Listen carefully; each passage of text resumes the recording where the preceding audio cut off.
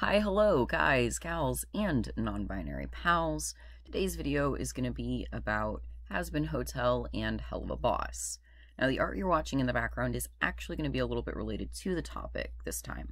I haven't done a self-insert in like 10 years, but the idea of Impsonas was just really fun, and I actually ended up improving on this design after finishing the piece that you're watching and creating a companion character for one of my friends, so I'll go ahead and link the finished designs in the description. With that said, we're going to get on to today's topic. Hazbin Hotel and Helluva Boss are two kind of adjacent cartoons set in the same universe made by Vivian Medrano, and in Helluva Boss's case is co-written by Brandon Rogers, the voice of the main character Blitz. The O is silent.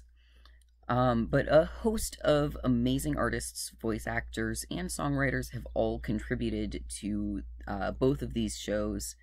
And a lot of the streams that helped boost the show's popularity, I believe, were typically hosted by the artist Ashley Nicholas. I'm not going to list every single name involved with creating these series because while they're amazing, even really small animation productions have a ton of people involved. But I do highly recommend looking them up, and I am going to be linking the official Hazbin Hotel pilot and the episodes that are out so far of Helluva Boss in the description as well. And mostly this video, I'm just going to talk about kind of why this show has really captured my attention so much, and why my poor followers are just suddenly being inundated with Hazbin content. So, like, one of the things that really gets me so much is that all of these people who worked on these shows have put so much love and effort into the series that they're doing, and it really shows. I feel like it's something that the audience can tell when you're really caring about what you're making versus when it becomes kind of this soulless, I'm just doing it for a job thing that kind of lends to this really corporate blandness in a lot of non-indie work. And the show itself feels really self-indulgent, probably because it's literally someone's like DeviantArt OCs, but this is also sort of the same feeling that I get from watching Powerhouse Animation's Castlevania that was made as a Netflix original. And I'm definitely going to talk about that at some point because that show rocked my entire world. And I'll probably talk more about that idea of like self-indulgence from the creators and how you can really tell that that's a thing when I talk about that, because I felt like that was really one of the defining parts of my experience watching that show. But I really think that you can tell that the people making these series, more and more too, I think, are not just corporate writers who are pandering to fans, but these are people who have been fans of things. These are mostly people who've been making fan art of things and creating fan content for things, and I think it's really cool to watch more and more people go kind of from that like fan content creator to making something original that's been happening a lot lately. It's really cool to see, and really honestly inspiring for people like me. But that whole idea of like create what pleases you and people will show up, I feel like that's really being proven by shows like this. And then now I know there's a lot of controversy, I guess, surrounding Vivzipop or Vivian herself, and I feel like some of it is complete BS, and then some of it is like legitimate concerns with like supposedly people she's hired, and some of it is, I just think, people who've gotten to grow up with a lot stricter behavior on the internet than a lot of us who witnessed the Wild West days of the web in our tween and teen years. But I think that's really all I'm going to say about that much, just acknowledging that it's there, but I don't really want to talk about it because I don't really have any interest in becoming like a drama channel. And I feel like it's completely fair and valid to enjoy a show while being critical of certain elements of it or its creator. Your mileage may vary on that, and that is totally fine. Oh, you might hear a little bit of purring in the background. My kitty has come to visit. His name is Severus. Yes, that one. Hello. You're just a little attention whore, aren't you? But getting back to the topic of, like, Vivziepop and, her as this creator of this series, I do think it's also really important, both contextually and, like, to me personally, it's really important and really cool that these are literally, like, the DeviantArt OCs, that she is just, I think she's, like, 4 years older than me. Like, we could have been in high school together. And her DeviantArt OCs, yes, literally, like, if you look back, you can find her edgy DeviantArt stuff that eventually became Alistair and Angel Dust and all of these characters that Hazbin fans know now. But they've gained so much popularity, the adoration of literally thousands of people, millions of views on YouTube, and now there's just tons of fan work. And it's insane and honestly really inspiring to someone who's still hoping to kind of find a voice and a story to tell. That, like, it doesn't have to be a perfect story. It can be your shitty DeviantArt OCs. And as long as you pour your heart and your skill into it, someone's going to like it, and maybe a lot of people will like it. That's really, really powerful, even if some people might not agree with it. And it's the kind of advice that a lot of, industry pros or whatever give, but you don't really see evidence of it like this very often. So it's really, for me personally, as an artist and a creator, it's really important to see something like this. Even, again, if there are problems with it, that's okay. It's okay for media to have problems. Because it's clearly still something that resonates with people. And I'm gonna kind of use this to transition, I guess, into talking about, like, the fan works, because holy hell, the fan work for these series has just blown me away. I'm actually gonna just take a second to, name drop or talk about some of the specific creators that I've stumbled on while just kind of browsing around and looking for things. Chroma9 has created some incredible fan songs in sort of, I guess you could say, different styles than you're used to hearing fan songs. They usually, like, fall into, like, really specific categories of this, like, pop rock or peppy. I don't really know how to say it, like, describe the genre of fan song that I'm thinking of, but like, 2 of them are rap, and it's really good, and they are definitely all going to end up on, like, my top played for Spotify this year because I'm obsessed. And then, like, Paranoid DJ on YouTube has done some absolutely amazing voice acting for fan comic dubs, and even like, in-character song covers, which is, I can't even begin to imagine, like, what you have to do with your voice to be able to do that. And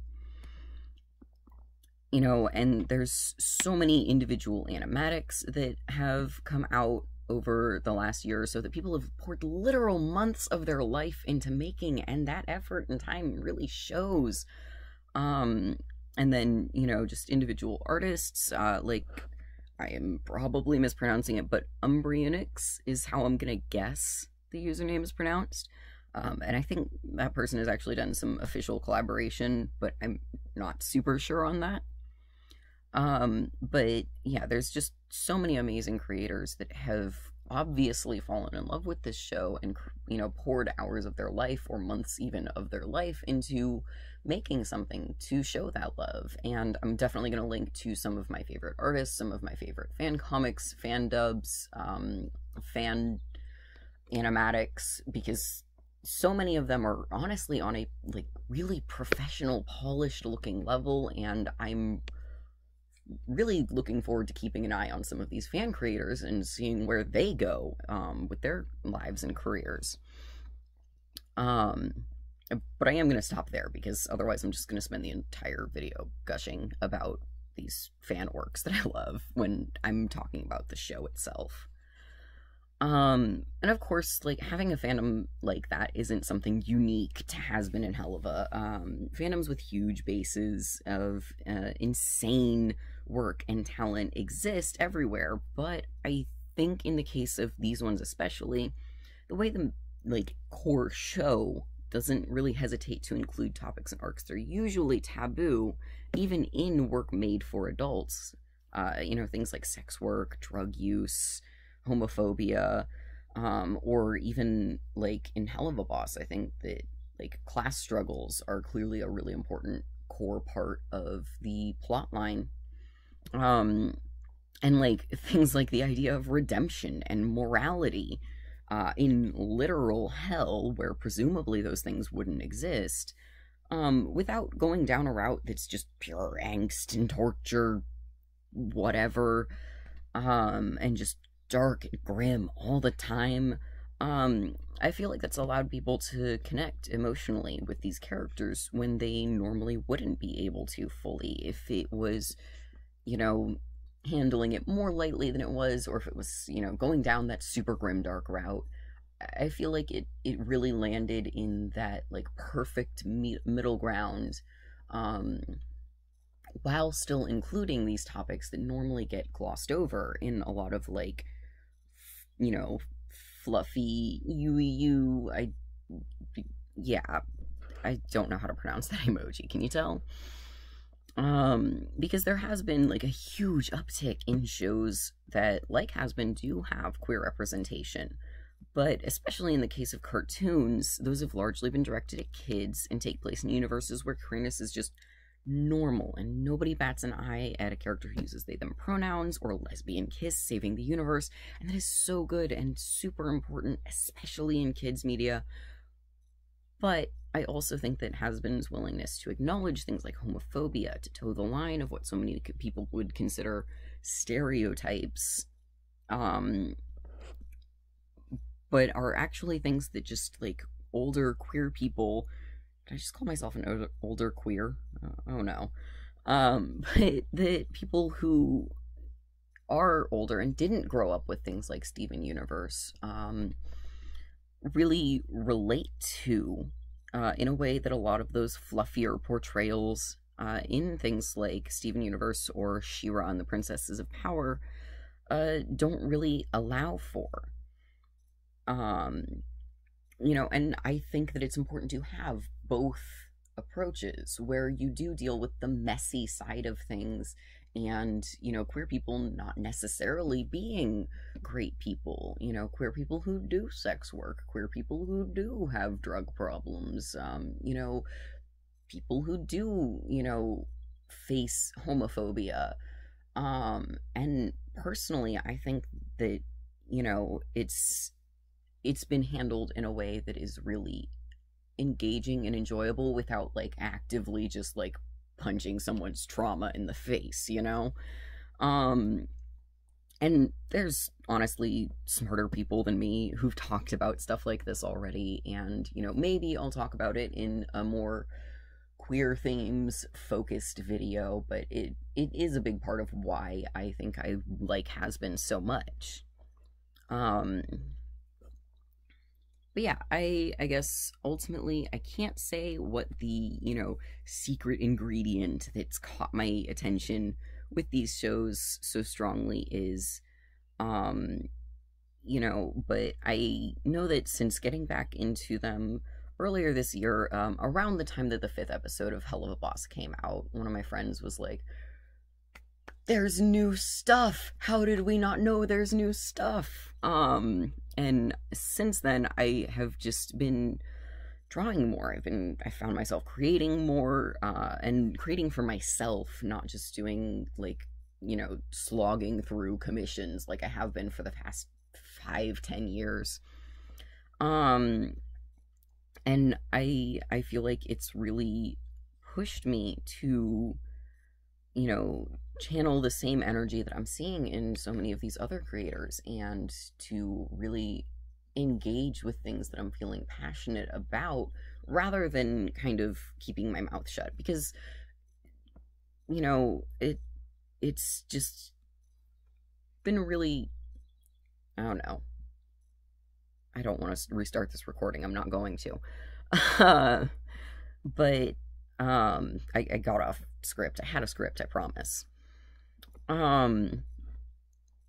But you know, I've just been feeling more able to create, and you know, my sketchbook right now is just kind of filled with, you know, my weird little attempts to kind of mimic the show's style, and you know, doing that has actually led to me sort of being able to translate elements of that. And I feel like, you know, in my own artwork that is done in my own style, you know, like my ability to draw expressive faces is improving, because that's one of the things that Hazbin is really, really good at, is these like wildly expressive facial features and everything like that. And I feel like I'm being able to pull some of that into my own work by obsessing over what's already in the show.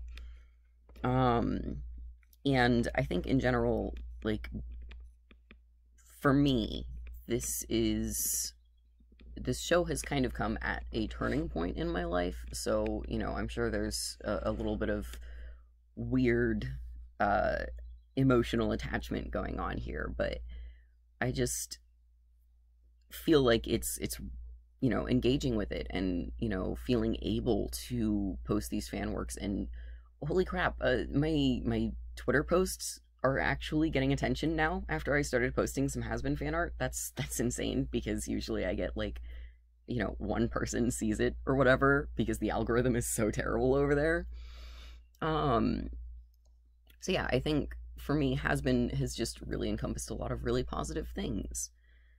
And I feel like this is getting really long, but so in short, Hazbin Hotel, Helluva Boss, really, really amazing. I am going to, like I said, link to the show for Helluva Boss, the pilot for Hazbin Hotel, which did get picked up by, I think, like A24 is the name of the studio that picked it up. I'm going to link to a lot of my favorite creators of fan content for them in the description. And then, of course, you are welcome to disagree with me on whether or not you like this series, whether or not you think that, you know, the controversy around Vivian is something that can be ignored, or, you know, something that is reprehensible or whatever. Just, you know, if you decide to comment with that or whatever, just keep it civil. And remember that at the end of the day, it is okay to just click away from content that you don't like, that isn't directly harming anyone. And then other than that, feel free to let me know. Have you watched either of these shows, and have they had a similar, you know, encouraging effect on you? Or are you one of my poor followers who's just suddenly getting bombarded with all these weird little demon doodles, wondering when the heck I'm gonna draw elves again? Don't worry, soon. Just go ahead and let me know in the comments, and if you have your own Impsona, tell me about them. I would love to hear it. So, with that, if you stuck around through this whole video, I adore you, and if you clicked away already, you're not hearing this, but I adore you anyway, and I hope your day is awesome.